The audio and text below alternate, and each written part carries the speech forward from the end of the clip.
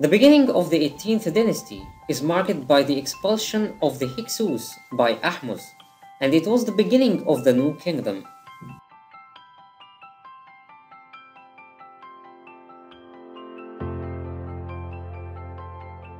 Amenhotep I pushed the southern border of Egypt much further south into Nubia.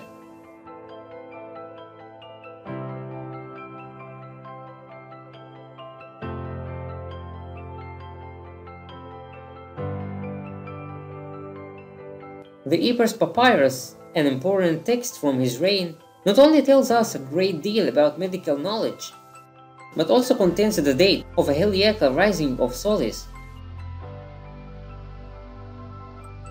It is an aid to determine the chronology of ancient Egypt. From Thutmose I, Thutmose II, Thutmose III to the long and peaceful reign of Amenhotep III, Egypt experienced a period of unheard of prosperity.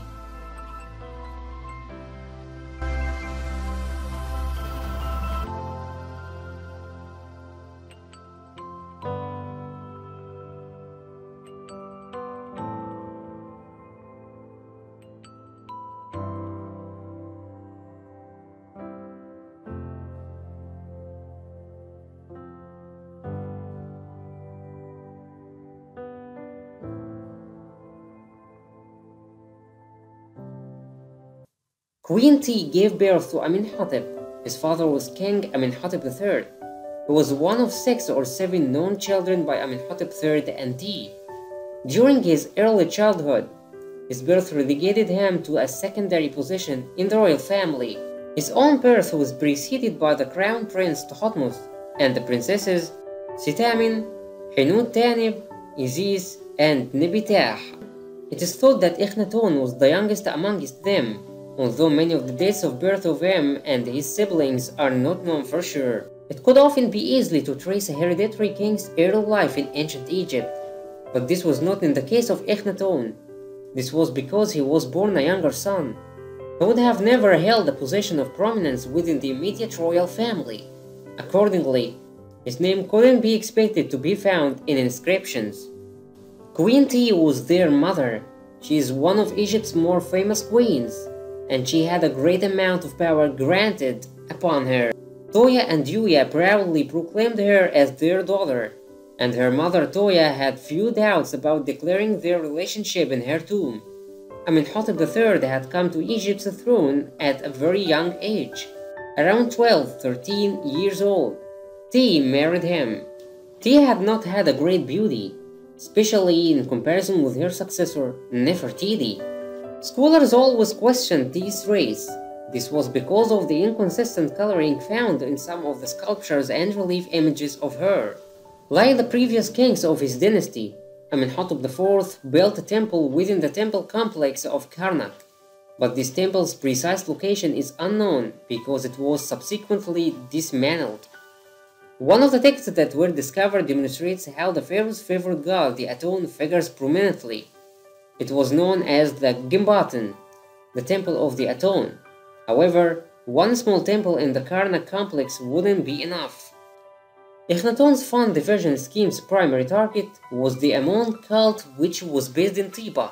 The influence of Amon in the New Kingdom was ubiquitous. Accordingly, the move had far-ranging and long-lasting implications. There is no clue that suggests Akhenaten's scheme was violent, but it was clear that his prerogative as the king was used to take resources intended for their temples. Those funds were used to construct the Aton temples in Memphis, Heliopolis, and Noba, and probably somewhere in Delta. During years 2 to 5 of Akhenaten's reign, it is thought that his final shift may have happened. The unusual occurrence of Akhenaten's first Hepsid festival was during his second year in power. To confirm the king's ability to continue ruling and to display his continued virility, the Hepsid festivals were traditionally celebrated. It was most often to hold the festivals after 30 years on the throne, and every subsequent 30 years. In years 30, 34, and 37, Amenhotep III celebrated 3 Hepsids. Still, it wasn't unheard of for a king to bend tradition to meet his own purposes. A Hepsid festival was a time to celebrate and reverently for all people. Also, it could be used for celebration of some other events in the monarch's life. On the other hand, it could be used as a political tool to appease the populace. But in the case of Akhenaten, the early Hepsid may have been prepared to mark the changes that were about to happen with the evolution of the Aton as the dominant deity. It may have also been intended as a royal celebration of something. For example, a birthday. In any case, it was an odd occurrence. By Amenhotep IV's 50-year rule, in the shadow of Egypt's older gods, he apparently determined that the Aton could not shine as it needed to. So the king decided to move north and build a new city dedicated completely to the Aton. The stage was set for the king to change his name and the way in which gods would be viewed in the Nile Valley. Akhenaten's wife was Nefertiti. Egyptologists figured out that she was a queen of the New Kingdom Egypt during the later era of the 18th dynasty. Her name means, "The Beautiful One has come." The bust of Nefertiti was discovered after the glamorous discovery of the tomb of Tutankhamun in 1922 by Howard Carter. It caused an enormous sensation. Her family was not known to the archaeologists, and even they did not know where she came from. No inscriptions or letters that document her heritage or her early life. So the details of her early life are comprised mostly of surmise pieced together from different fragments of the historical record and archaeological evidence. Over the years, historians have had arguments about her origins. Like Queen T, Nefertiti was seen repeatedly alongside her husband Akhenaten. She has been featured many times on the temple walls of not only the temple of Aton at Akhenaten, but also at Karnak. Although later rulers destroyed their monuments and images, the surviving pieces of Talatat, the small building blocks used for the construction of the monuments and the temples of the Amarna period, that have been catalogued from both Karnak and Amarna, show that Nefertiti was the prevailing figure in many scenes. Amarna was a city that was especially built for its ruler to focus attention on the worship of the god Aton. Unlike other cities, it wasn't a city that grew and developed over time. Much of the art was discovered in the tombs near the city. The remains of Akhenaten's elite inhabitants were discovered in those tombs. Multiple depictions of life in Akhenaten, like scenes of the king racing chariots from the North Royal Palace down to the Southern Administration Palace, were found. Other scenes describe the king appointing and rewarding his officials from a balcony of the Southern Palace. In other representations, the Temple of Aton is a feature. You can find small shrines from private homes with images of the royal family. This includes one that shows the queen and the king playing with their young daughters. Around 1340 BC, Nefertiti's bust was likely created. It is 44 pounds and life-sized, carved from a single block of limestone. The concept of a royal portrait was nothing unusual in ancient Egyptian society. The temples and palaces of Egypt are full of them. What makes this portrait unique? Its depiction of the queen.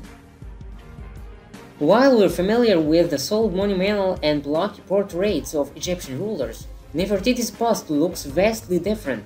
Not only is the face carved with strong chin, softly carved cheekbones and sharp nose, but the limestone core was covered in gypsum stucco, which was then painted. The result is an incredibly lifelike depiction of the queen. It is colored with red lips, golden brown skin, crown, and colored jewelry. The eyes are set with crystal, and one pupil is made with black wax. The other eye was never finished. This masterpiece of art was discovered in the workshop of Thutmose, the favorite artist of Akhenaten and the official court sculptor. This bust was discovered in Thutmose's studio in Amarna, and this means that the bust was probably just a model. It seems that Thutmose created this as just a reference, and he was planning to make other royal and possibly monumental portraits. Inside Thutmose's workshop, archaeologists discovered also a series of partially completed busts, faces, and masks. Many of these were extraordinarily realistic, showing folds and wrinkles and all the other characteristics of an individual face. When modern researchers scanned the semi-completed bust, They found out that the original portrait looked a little different. The cheekbones were less defined, there were wrinkles on the cheeks, and the nose had a characteristic bump to it. The history of the city of Amarna is just a blip compared to thousands of years of Egyptian history. It lasted only about 30 years, but the Amarna period stands out as a distinct era in ancient Egypt.